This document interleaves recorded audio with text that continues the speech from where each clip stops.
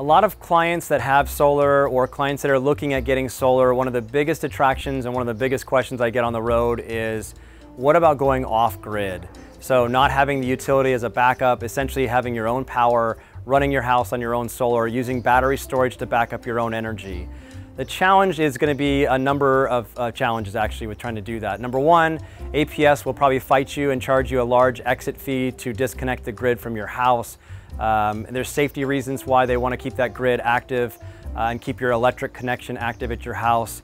Also, the pure cost of trying to run a battery backup system that's large enough to support your house during the summer, especially in high load when your air conditioning is running really hard, it's super expensive.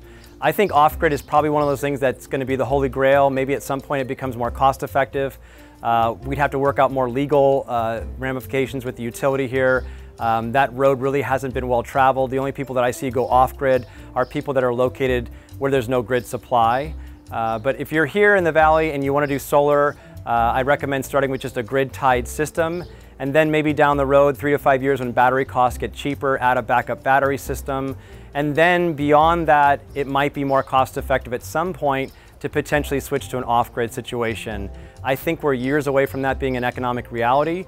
But as always, I like to keep people interested in solar. Off-grid probably will be something you could look forward to, but it's going to be years from now.